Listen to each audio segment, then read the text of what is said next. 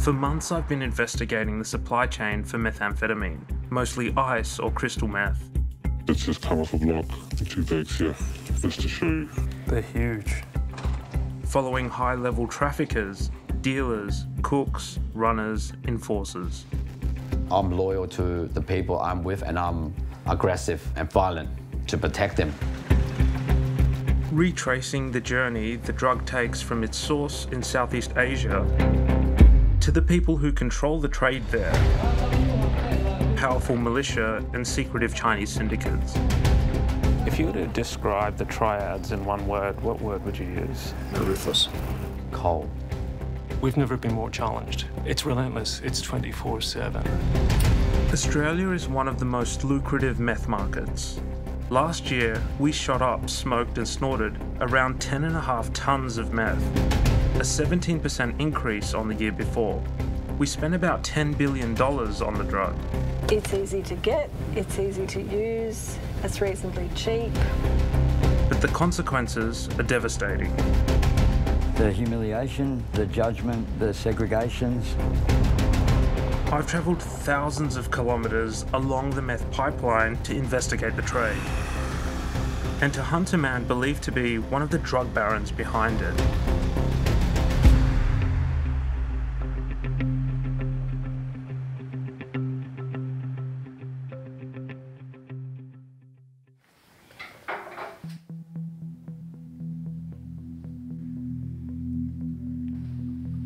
I'm at this address waiting for a meth cook.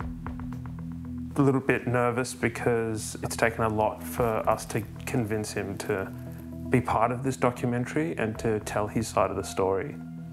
And I hope he shows up.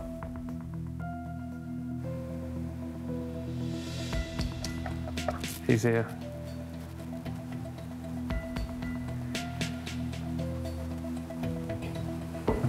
Turn the camera off. Hello. Oh, thanks for coming. How are you? Good. Is it okay if I film? Can she film yet, or? Yes, yeah. Of course. This cook has asked me to call him Brendan. What have you got in your bag? Oh, I just bought some product just to show you how to extend the product. I won't do a cooking show, but I can briefly explain. He says he's going to explain how he cuts his ice. What's in this tub? So this is dimethyl sulfurone, which is MSM. It's for your muscles. It's like a joint relief product. So it's good for you. It's on special right now at Chemist Warehouse. And it's something that liquefies and resolidifies at the same rate that ice does. Guys like Brendan operate at the bottom of a vast global supply chain. These are just half grams. So that's a gram. How much is that worth? For good stuff like a street level, it should be 300, 350. Anything cheaper would be a red flag for me. At a high level, commercial trafficking level, what kind of product are they dealing with? Over 50 grams is commercial quantity. So I bought some product here that's just come off a block, 2 bags here, just to show you. They're huge. The scale and difference is, yeah, it's quite massive. How much money could you make off one of those big rocks on the street? I think if you put this out on the street, you'll get rolled. I'll still be able to give some more light. Cutting maximises profits by diluting the meth with a cheap substitute to bulk out the product.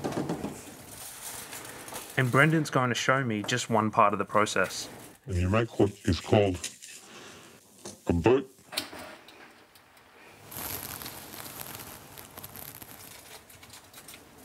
So once it's solidified, you can break it off.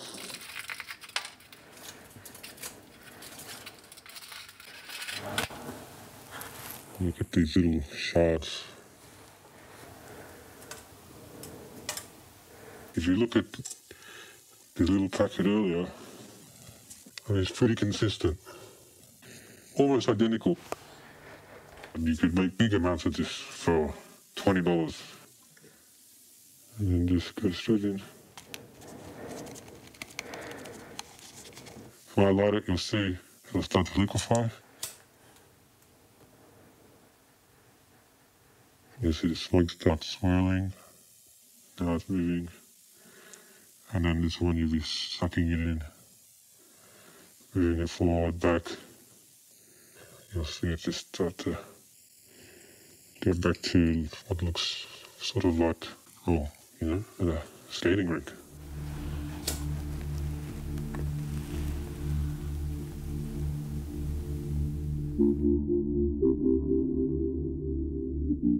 Australia is a key market. We're among the world's biggest users. For the past 10 years, outreach workers Jane and Mike have seen the havoc firsthand.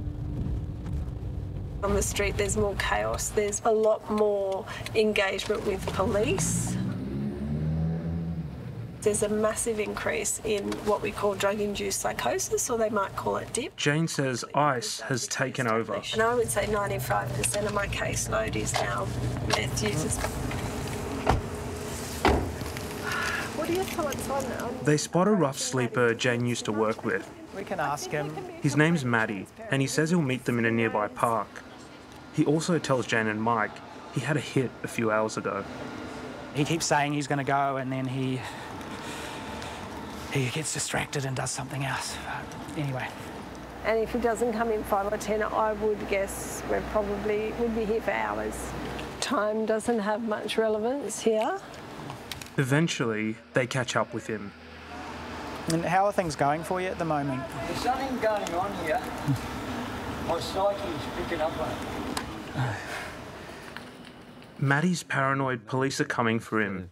No, he's just a homeless bum, no one. He insists on going somewhere private. Okay, what about snap, crackle, pop? After about an hour and a half, he's ready to talk. How's today been for you?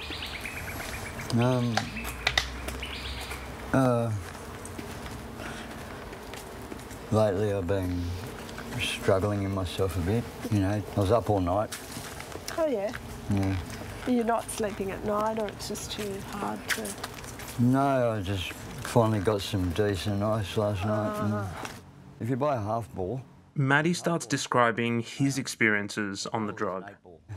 Well, I've had to do things that I don't like doing. Sometimes you can get a contaminated hit, you know. A dirty hit is quite unpleasant of unpleasants. Everyone's got their own... As I listen to Matty, I can't help but think about the meth barons swamping our streets with this devastating drug. And it can take a life, possibly at the extremes. I want to know who's behind it. Yeah.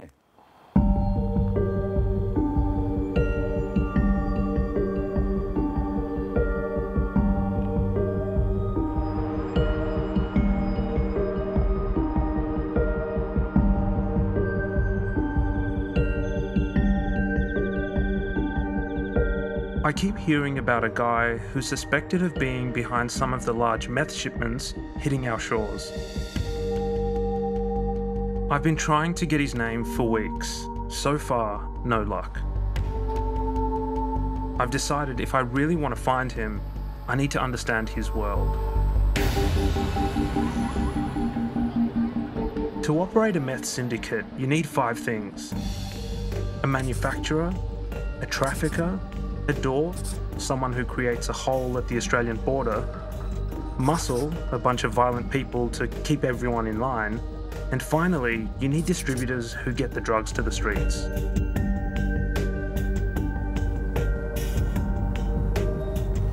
I'm on my way to meet with a syndicate who work with a Chinese triad. The whole meeting's cloaked in secrecy and light on details. At the last minute, they give me an address. We've hit some unexpected traffic and we could potentially be a few minutes late. I'm really anxious that they might think something's gone wrong on our end, or that they couldn't trust us because we're even just a few minutes late. That's how high the level of paranoia is in situations like this. 2 guys meet me at the door. They're on edge. They tell me to go to the laundry. There's a heap of meth and a heap of money. It's quite almost like a citrusy smell. It's really, yeah, like lime or citrus. They say lately they've been getting undercut by Mexican cartels, who are starting to dominate this multi-billion-dollar market. They tell us this is their morning's takings.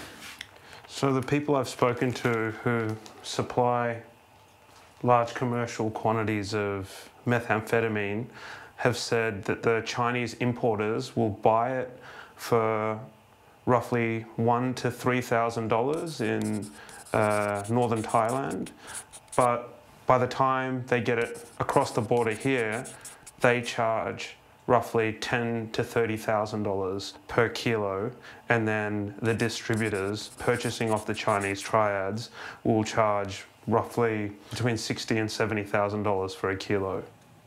The profits are massive.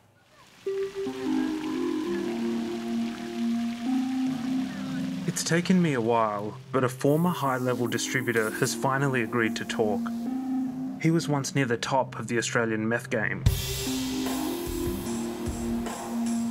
It's hard to fully verify what people are saying, but their stories match a lot of what I've seen and heard during our investigation. It's really rare for anyone of this caliber to speak candidly on camera. Are we rolling? We're rolling. Who are we rolling? No.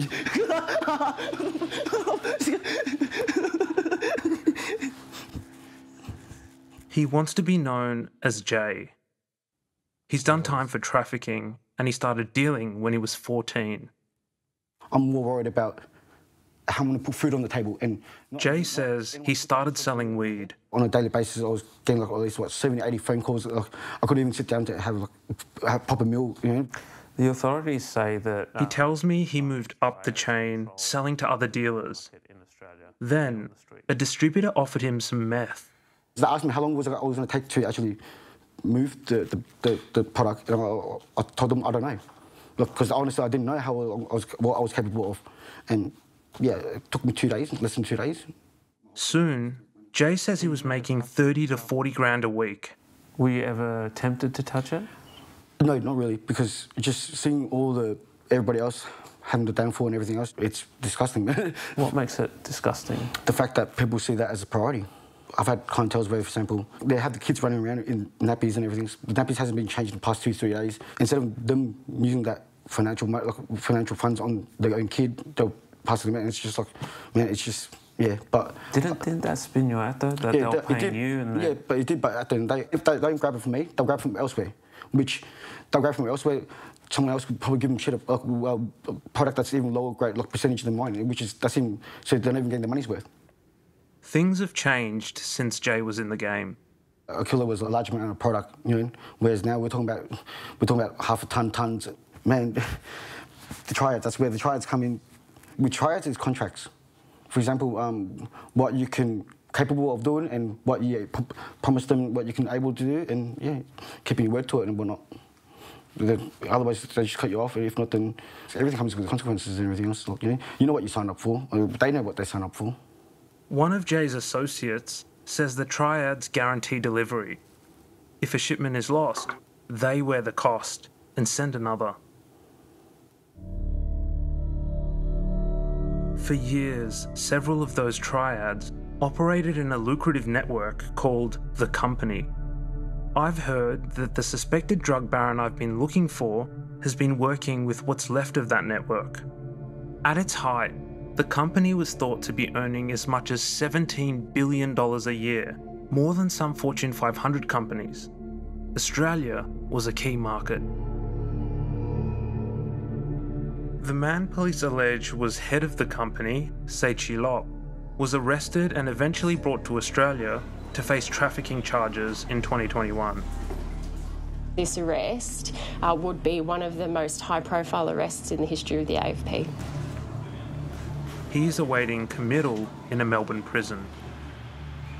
Operation Kunga, that started off in 2017, was a priority focus on what we call as The Company, a Southeast Asian syndicate that was responsible for significant imports into Australia. And through the work of the AFP, working with over 17 agencies and a range of countries, from our perspective, we've greatly degraded the activities of that syndicate.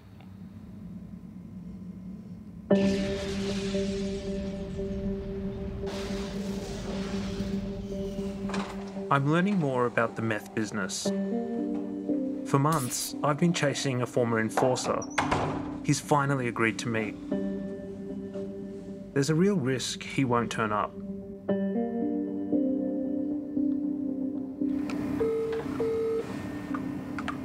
Hello. Johnny, are you here? Yeah, I'm here. There's only one form of regulation within the drugs trade: violence.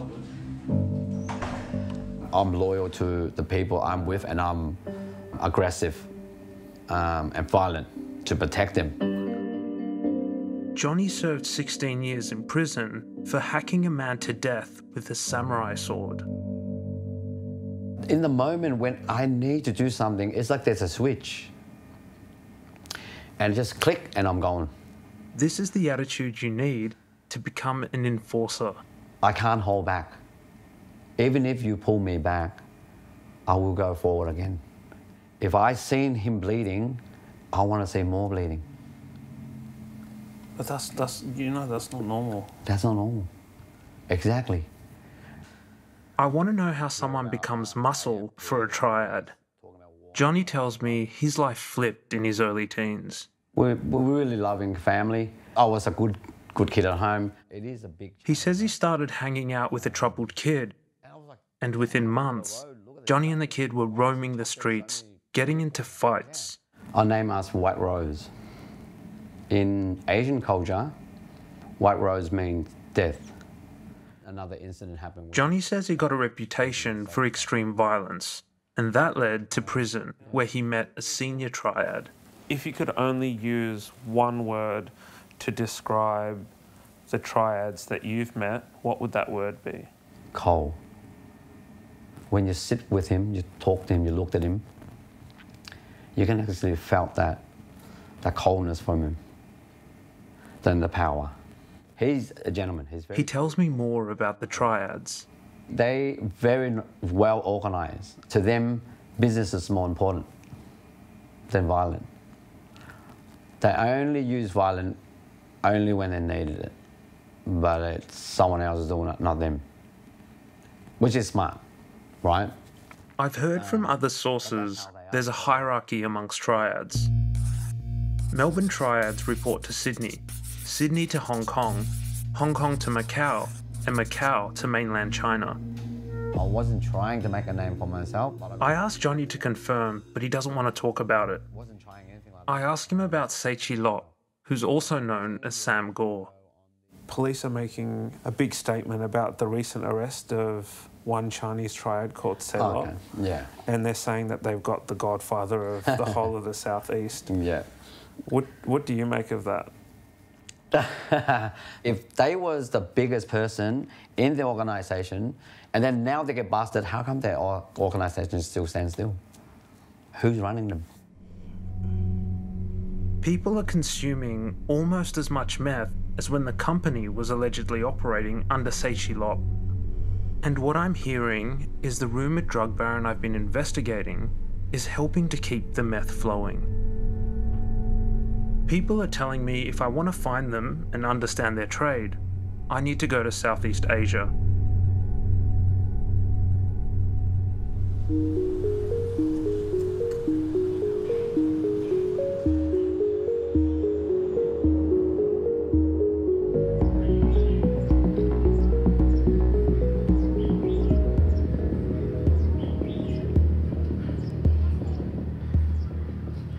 My first port of call is Bangkok, where I find Patrick Wynn. Your handwriting is nearly as horrible as mine. I'm a journalist after all. Yeah. Your credibility just shot up. Yeah. Patrick studied Asian drug markets for a decade. It's going to Australia. He explains how the meth business works. It begins when an organized crime syndicate is looking for a place to build a meth lab. That syndicate will go into Myanmar and find an armed group. The armed group will say, yes, you can build a meth lab here. They'll usually site it next to a stream, because it takes a lot of water to make meth. And the armed group will take a tax of the meth production. That's pretty much all they do. They make sure that it's not raided by cops. They usually control their own areas, like little countries, so the cops can't come in anyway. Patrick tells me drug runners take the meth from the lab in Myanmar to the border. Syndicates move it from the border to a port. From there, it's packed into legal goods, like tea or speakers, and smuggled into Australia. If there's demand on the Australian side for more crystal meth, if it's really moving, the order can go all the way back up to the meth labs in Myanmar, and they have the capacity to produce more. The flow is so heavy that even if cops do pick off this truck or that truck, they're getting, at best, 10%. It's just unstoppable. The heartland of meth production in Southeast Asia is the Golden Triangle. It's a mountainous region that covers the borderlands of Thailand, Laos, and Myanmar.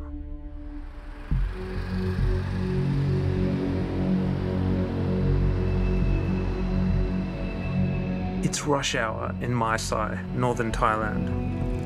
Authorities are on high alert. They're looking for drugs, mainly meth, that might have slipped across the border. Border areas like this are where the vast majority of drugs enter Thailand. This is one of the front lines in the global war on drugs. The day before we arrived, the Thai military shot and killed 15 meth smugglers trying to cross the nearby border.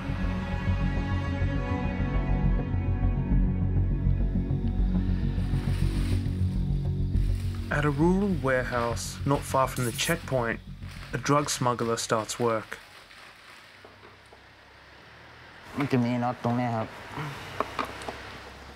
Panel by panel, he shows us how he readies his scooter for an illicit cargo.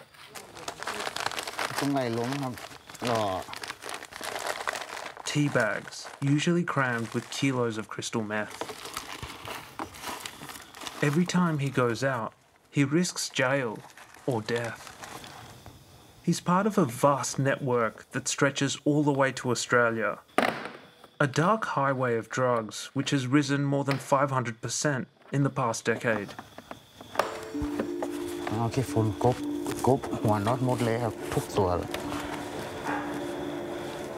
People get shot, people get killed doing this job. That could be you.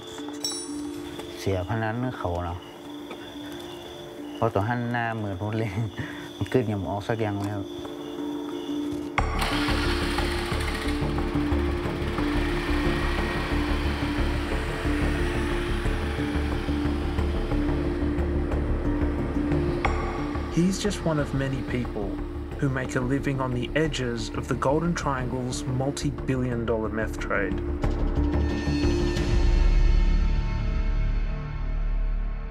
Golden Triangle is actually quite a big area, but this is the center of it.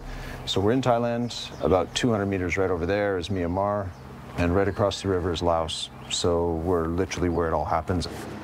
I'm standing with Jeremy Douglas at the apex of the Golden Triangle. He's led the UN's anti-drug operations here for more than a decade. How much is the meth economy in this region worth? The last time we measured it, a couple of years back, pre-COVID, was about $60 billion. But if you look at where concentrated production really takes place, it's really here, and it is in Latin America, primarily in Mexico, Central America. I asked Jeremy what role triads play here. They've really had deep hooks into the drug trade through this country and through the surrounding countries, through Hong Kong, through Yunnan, through Macau for decades. So really their role in this today is what it always was, which is to essentially connect the products of these places to the markets. He says traffickers first came here for heroin in the 1970s and then introduced meth in the mid-90s. The arrival of Seichi Lop allegedly changed the game again. He did something unique. For the first time ever, he took crystal meth, changed the business model and mentality around how do you procure and distribute meth to the streets, and basically did that by connecting this place to Australia. It's never been done before. It's further up the Mekong, in Myanmar, where massive super labs have been producing large amounts of meth bound for Australia. I'm talking to lots of people here about the meth trade. At a local cafe, I meet a Thai general who casually drops that a key player in the global meth trade is an Australian man. He won't tell me his name. I immediately think of the alleged drug baron.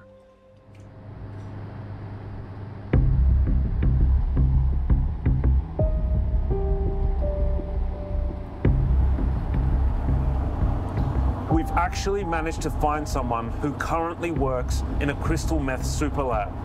It's incredibly rare access, and he's speaking to us at great danger to himself. We're on our way to meet with him right now.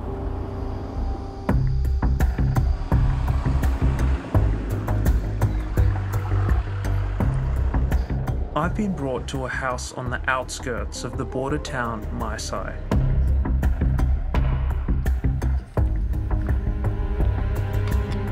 Hello, Mr. A. Yes. Nice to meet you. Thanks for having us. Can we come in?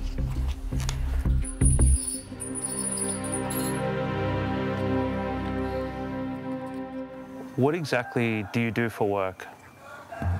ผมจะทำหน้าที่แบบพ่อครูเขาเรียกมาสเตอร์เนาะมาสเตอร์เขาจะผลึกเป็นไอซ์แล้วเขาจะเข็นออกมาห้องแลบฮะแล้วให้ผมซีนแพ็คถุงฮะแล้วก็นำส่งประเทศไทยฮะ How did you get into this kind of work? ผมเล่นกีฬาฮะ Mr. A used to play the popular Thai sport, sepak takraw, at a high level, but got injured. แล้วประสบอุบัติเหตุขาเสีย He says he started using and selling meth. He was taken in by a former teammate's family, who put him to work in a meth lab. How much drugs do they typically make? เป็นกิโลฮะบางที10 กิโล 20 กิโล 30 กิโล 50 กิโลฮะแล้วแต่ฮะ Is that every day? ทุกวันแล้วแต่ I ask him, who owns the lab? บอกชื่อไม่ได้ฮะ Are they Chinese syndicates? เป็นว้าครับว้าแดงฮะ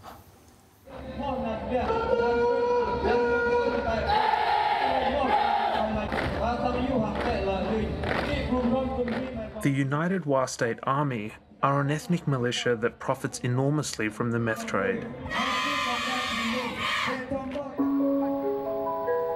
The Wa are a people indigenous to Myanmar and China. A lot of the super labs are on United Wa State Army territory in Myanmar's Shan State. They're backed by Beijing, which turns a blind eye to Chinese organised crime plying their trade on Wa land.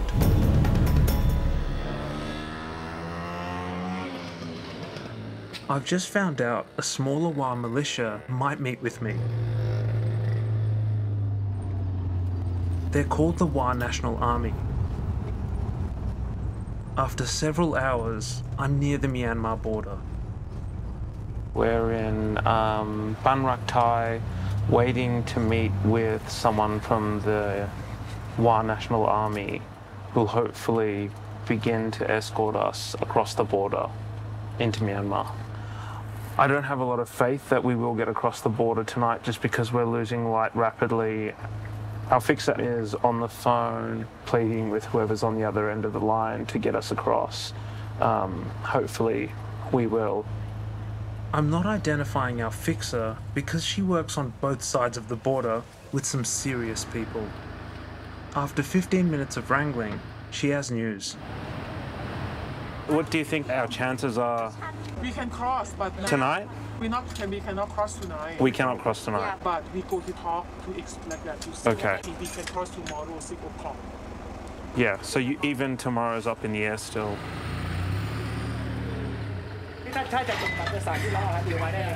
The Wa militia is saying they're not sure they can guarantee our security. Then they have a change of heart. We've just been told that we can cross at 7 a.m. tomorrow morning. They were really nervous about the tense political situation at the moment. It's a very quiet town now. It's around 10 o'clock and I've seen 2 police cars kind of patrolling the area, so we're hopeful that everything's calm tomorrow morning and we can actually get across.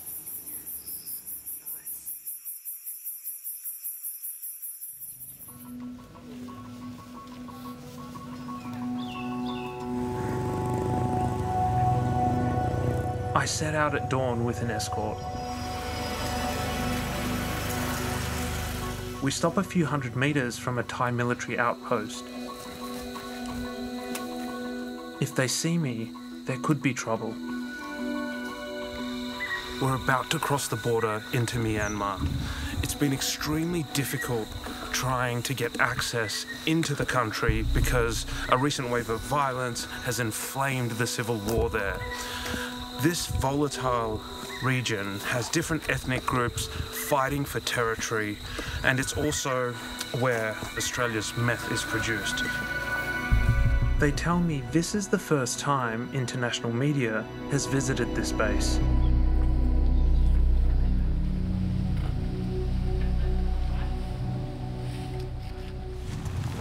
Nice to meet you too. From the ABC. Okay. This is Colonel Lu Mong, local commander of the Wa National Army. How close is the fighting? Fighting over there อยู่ทางนู้นนะครับอยู่ทางนู้นมันไม่ค่อยไกลมากเท่าไหร่ประมาณสัก4-5 กิโลแค่นั้นเองแล้วก็ถ้าเวลาเขายิงกันเนาะเราก็จะได้ยินเสียงครับได้ยินเสียงปืนใหญ่ยินเสียง What can you hear? จริงถ้าฮอบางทีฮอมาก็ได้ยินครับแล้วก็จะได้ยินเสียงปืนใหญ่อะฮะ Lu Mong has about 200 fighters living here. I want to know how close I am to the source of meth production in Myanmar. Does the Wa National Army receive funding and support from the United Wa State Army? ว่าเหมือนกันนะครับผมครับเราก็มีการติดต่อพูดคุยกันอยู่แล้วครับผมแล้วก็เป็นเผ่าเดียวกันจริงๆอยากให้ทุกเผ่านะฮะ Some of the experts that we've spoken to about this region say that wherever there are guns and militias, there's going to be drug production. What do you make of that? เราควบคุมไม่ได้ครับมันมีการสู้รบอะฮะมันมีการสู้รบกันในประเทศของเราเพราะฉะนั้นเขาก็ต้องหาวิธีที่จะได้มาในสิ่งที่เขาอยากได้อะฮะ In the past, the Thai authorities have arrested former members for drugs manufacturing and drugs trafficking. What do you say to that allegation? ถ้าข่าวออกมาแบบนั้นก็คือเราก็เสียใจครับกลุ่มของเราก็คือเป็นกลุ่มหนึ่งที่ต่อต้านยาเสพติดแล้วก็ช่วยแล้วก็ให้ความร่วมมือทุกวิธีทางครับเพื่อที่จะไม่ให้มียาเสพติด Lu Mong's militia may or may not be making or trafficking the meth, but since the 1950s, Shan State militias have been benefiting from the drugs trade. Before meth, this area was known as an opium growing region. For decades, it was controlled by the notorious narco warlord Kun Sa. He's been romanticized in popular movies. Quitting while you're ahead is not the same as quitting. The former US Attorney General called him the Prince of Death. The individual primarily responsible for this worldwide devastation of drug addiction is Kung Sa. Hello, Kun Sa. Hello. Welcome to our place. Kun Sai Jayan was Kun Sa's PR person. Today, we catch up with him at the office of a dissident newspaper he founded in Chiang Mai. And can you tell us a bit about this amazing jacket you've got? Well, when the village headman has something to tell the villagers, you will see a Shan beating a hollow log. And that's your role now. Your role now is really to hit the log and have people listen like us.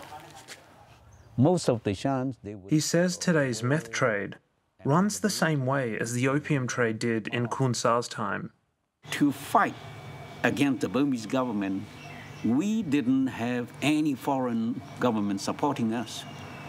And the only source of income for us was opium, which is already there. And in the old days, it wasn't illegal.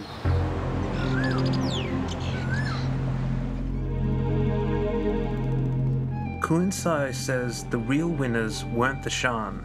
They were the Chinese and Laotian generals who controlled the trade. Journalist Patrick Wynne says the syndicates running the super labs in the Golden Triangle are usually Chinese. They might be triad affiliated, they might be full-blown triads, but they don't have to be. These people are interested in business, and their sons and daughters go to nice private schools, and they live in normal neighborhoods, and they're just really good at moving things from A to B. It really comes down to that. What exactly does the meth economy in Australia fuel in this part of the world, in Myanmar specifically? So when someone goes and buys a bag of crystal meth in Australia, they're fueling a long chain that goes all the way back into the Golden Triangle, into the mountains of Myanmar. You have made a Chinese organized crime syndicate a little bit richer.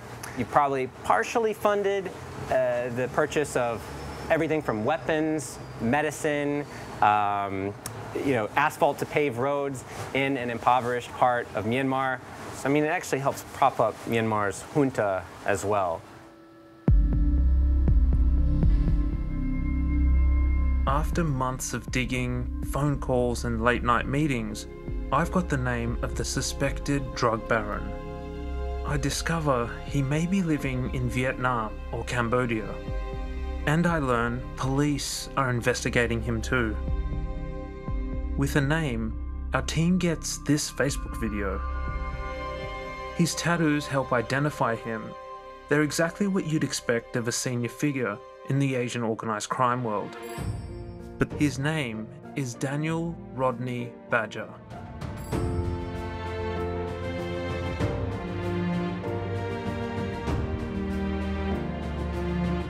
This is a video of his lavish wedding in Vietnam.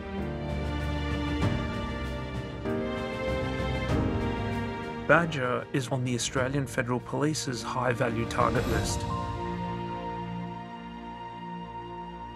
Is it fair to say that you'd have to be one of the major drug importers to be classified under that high-value target list? Yeah, there's a range of factors to consider, but that would be one of the key factors, yes. We're sitting in AFP headquarters. There's a room, an ops room in this building, a windowless room, and we have pictures of all of the high-value targets on the wall, and we're just working through them one by one and ticking them off. It's a priority focus in terms of taking them out and removing their influence on the drug trade. Daniel Rodney Badger is of significant interest to the AFP.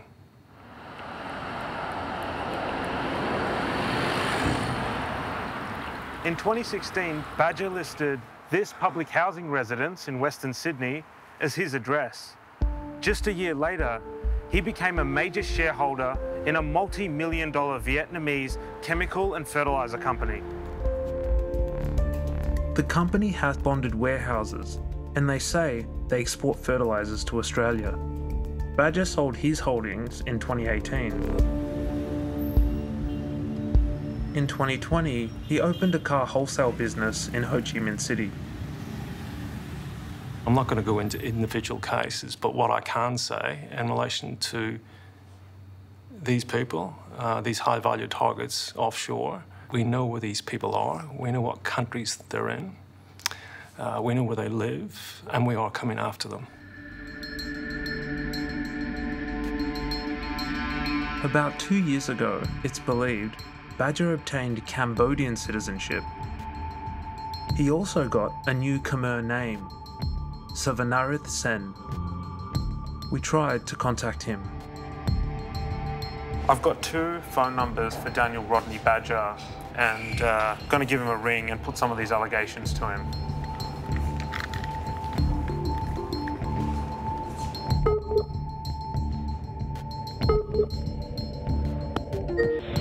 The subscriber you have called is not available at the moment.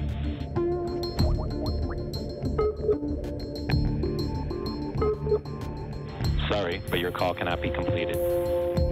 We sent him a list of questions, but didn't hear back. We asked the Cambodian government if they're aware of Badger's alleged activities in the meth trade, and if, given these revelations, his citizenship will be revoked. They didn't reply to our questions.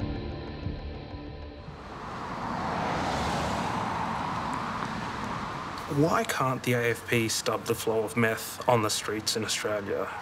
We're having an impact. We're having an impact both domestically and internationally, but unfortunately, Australia still has an insatiable demand for drugs. International traffickers have told us that the AFP is so obsessed with seizures, they've been exploiting it as a weakness by diverting your attention with dummy loads while they import tons elsewhere.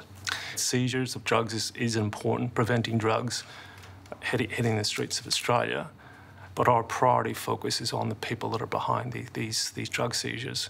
And that's what we've tried to publicise in terms of the important work that we're doing in this space. But again, I think it's fair to say we've never been more challenged. Organised crime has become more globalised, it's become more sophisticated, it's become more connected. It's relentless, it's 24/7. Governments in the West have been fighting the flood of drugs from the Golden Triangle since the middle of the 20th century. For Australia, the front line has now shifted to meth coming in from North America. It's clear that taking out major players doesn't necessarily stop the flow. Other markets will meet it. What more could Australian authorities be doing? This is no longer a policing issue when it gets to this level of production and trafficking. And I think it's one of those things that needs to have a public discussion. It requires also a response that's political in nature. It can't simply be in the back rooms and left to police alone. Law enforcement is one part of the solution. But again, the narrative is incredibly important, particularly in relation to harm reduction. It's having such a disastrous impact on our community. We need to continue to tell people about that message.